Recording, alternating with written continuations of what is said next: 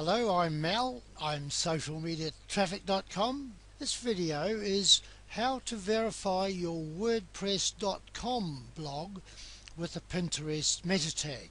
Let's go to our Pinterest account we've just opened. We've gone to our settings. We're at Edit Account Settings. We have our image, our description, and our website. We click on Verify Website and we see the box with instructions, but we'll verify with a meta tag, and we'll copy this meta tag and we'll go to our WordPress.com blog.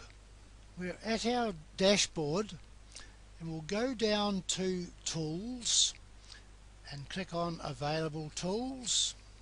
We see Website Verification Services and Pinterest Verification Site, and in this box we paste our Pinterest meta tag code and save the changes and return to the Pinterest profile page. To complete the process, we click here. We've returned now to our Pinterest profile page. We see the image and the description and our website with the red checked icon, Website Verified. The use of the meta tag is the only way you can verify a WordPress.com blog.